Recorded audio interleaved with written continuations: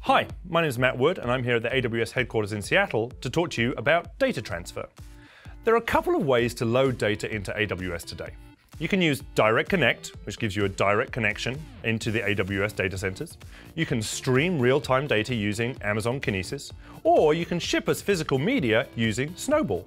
Today, we're adding a new feature to S3 called Transfer Acceleration for direct uploads.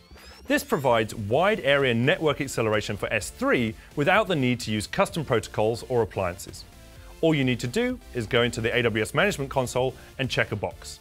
And your transfer to S3 will be accelerated by up to 6 times by intelligent routing on the AWS Global Network. This is perfect for incremental updates which have to travel long distances, and it has a really simple pricing model. Either it's faster or it's free.